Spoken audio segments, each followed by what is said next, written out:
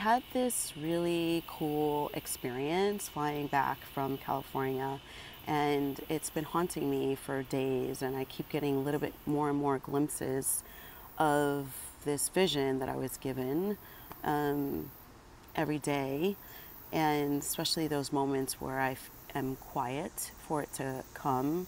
But I've been noticing around me in the world and listening to friends and colleagues talk about past relationships and why didn't they work out. And what the theme has been is that we always think that relationships in our life end because we weren't loved and something is wrong with us, that we did not receive that love in our life, that we need to work on something, or it always goes back to why didn't they love me, when really at the end of the day they did love us.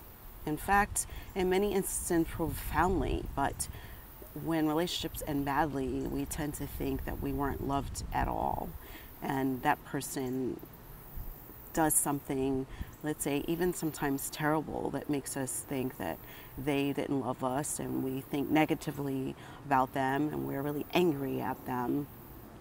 And the vision that I was shown was that that is really actually not true at all. That in those moments where we got to spend with those people, they actually did love us. And if we are capable of just removing the anger and some of the pain out of the memory of those relationships, we have the opportunity to see and remember the love that we experience, because we definitely experience love in moments. It's just that that love didn't last the way we expected it to last. And I say expected because the memory is something that collapses all the time together into these small moments in time.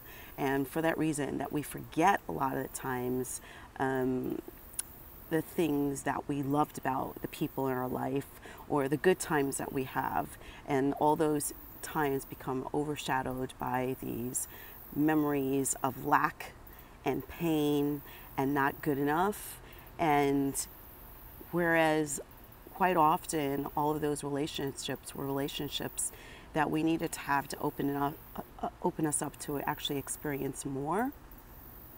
And so one of the things that I was able to see is how those men in my life actually gave me so much. I mean, just so much that I just was filled with such awe and such love, remembering each one of them, of how much they actually did love me. And those relationships really didn't end very well, but I can look back and remember the things that they did for me and how they tried, and understanding that they loved me. From that love, I was able to grow more and grow to a different place, a different vibration, if you want to call it, whatever you want to call it, to allow myself to experience something different and something new. And without those moments in time with those people, I wouldn't be where I am today. I was listening to Abraham Hicks this morning, and she was telling a guy was on there saying to her that he was really looking for that deep love in his life, and why hasn't the love of his life come? And what she said to him was that, what do you mean? Like, you have had the opportunity to love so many people around you, and can't those people around you be that the temporaries until that one comes? And I found this to be so profound, because what I realize is that we're always in a place that we can love others, that we can give love to others, and we can receive love from others. But we tend to cut ourselves off because it doesn't look the way we want it to look. It doesn't feel the way we want it to feel, or those people are not doing the things we want them to do. Whereas if we just sit for a moment and just look at all the really amazing good things that happen, and have grace and gratitude for the things that people are doing for us, we would actually experience so much more and feel full, because the world is really full. But we're always chasing this dream of what love should be, instead of allowing ourselves to really feel the love coming in so many directions and from our higher power that loves us exactly the way we are. We are looking for it instead from one person, and we're basing our lovableness on one relationship. And I know that many people may have families that don't love them, but other people step in. There's always somebody in the universe that steps in to give you kindness and some sort of love. If you're giving and really being with someone, you receive so much back, but you have to be open to it. So this God wink was pretty profound for me because it just showed me my whole life in one moment of how much I've actually been offered.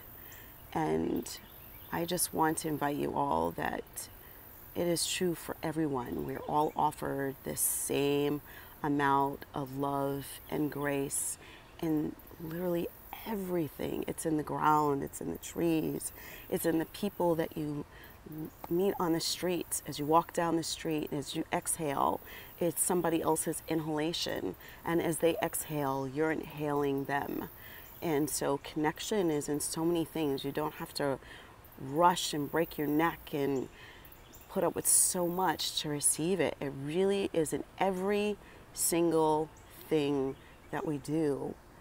But you have to allow yourself to notice the small things and feel gratitude for those things.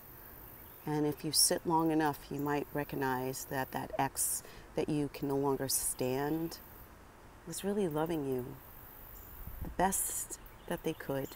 They were loving you the best that they could with what they knew how to do.